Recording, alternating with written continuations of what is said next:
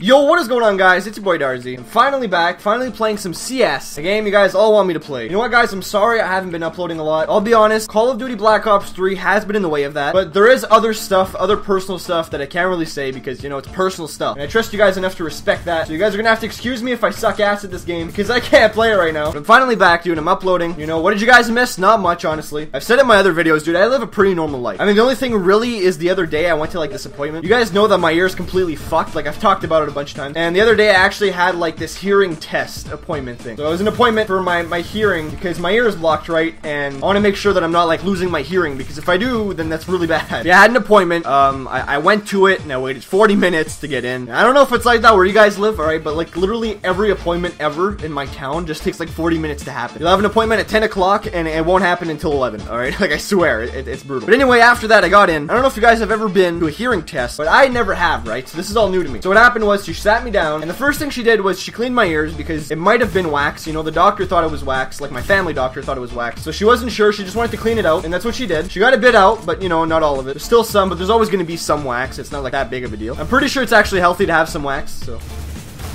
What the fuck? This guy fucking killed me. This guy's on my fucking friends list, dude. I wrote a poem for you. Want to hear it? Yes. Roses are black. Violets are black. Everything's black. I'm blind.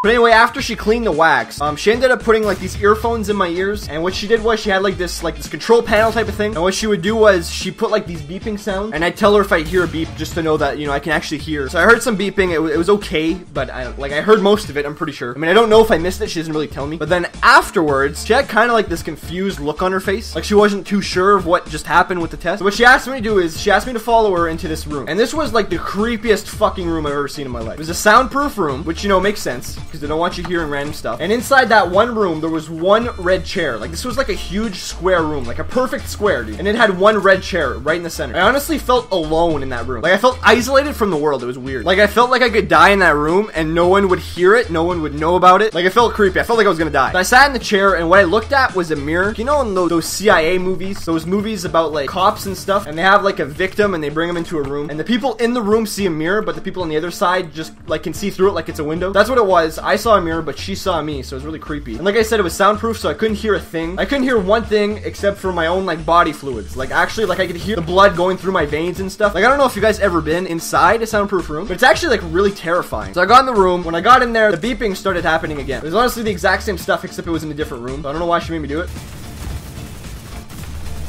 Clutch, boys. You ready for the clutch?